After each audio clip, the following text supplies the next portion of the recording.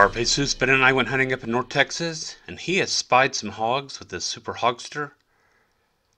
And they're way out there at roughly 500 yards or so. You can see just the little tiny white dots.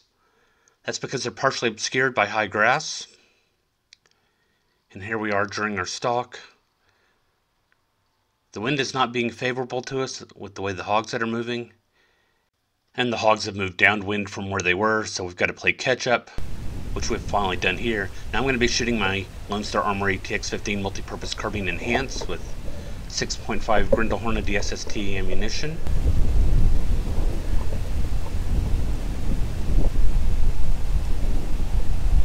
You want to take the big one that's out in the open? Yeah, can you see the other ones? I'll let you know. So here we're trying to figure out our targets. It's out in the open. And the high grass is not doing us any favors whatsoever. There's one right next to him. You take the one on the right, I got the one on the left. Yep. 3. Hold on. He went behind brush, rough grass. Lost him.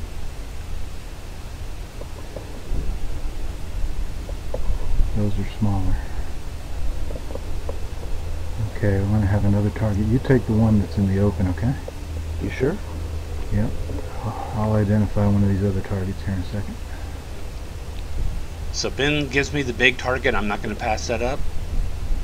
Okay, go ahead. 3, 2, 1.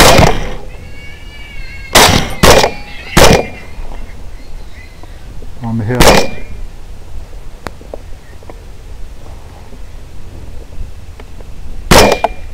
And this hog is still alive, so I'm going to work to try to get it put down.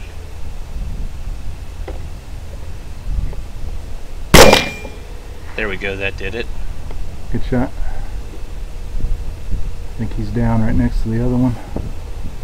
Safe? Safe.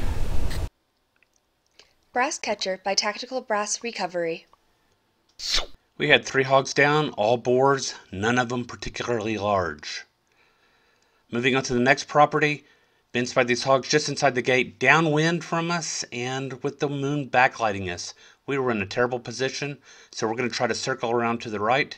But in the process, the wind finally gets to the hogs, and they start moving to the right as well. And so now it's a race with the hogs to try to catch them in an open area before they get to the cattle.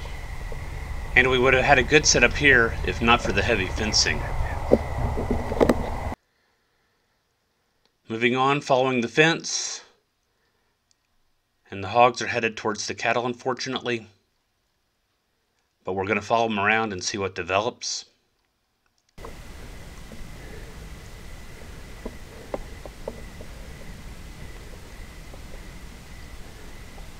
So we've got cattle and hogs. So Ben and I are going to move up to that gate right there. And he's going to be shooting a 30 Remington AR with a 20-inch barrel and Hornady SST 125 grain hand loads. Now this is going to be a one-shot and one-shot only deal.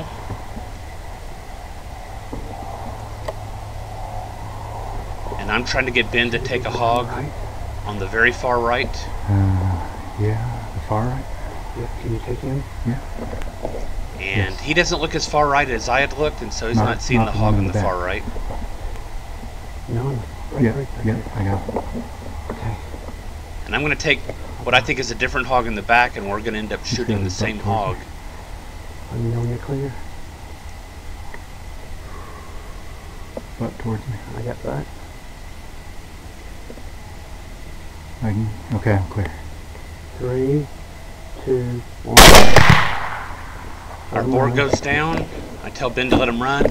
He could have shot that hog right there on the right-hand side, but it was a one-shot deal, and he appropriately let it go. Oh, they're going over to the neighbors.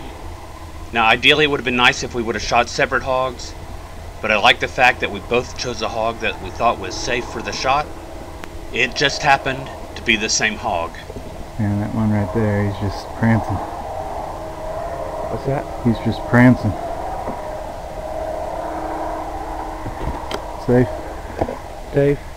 The hog was a 130-pound boar, and he ended up being our last hog of the night.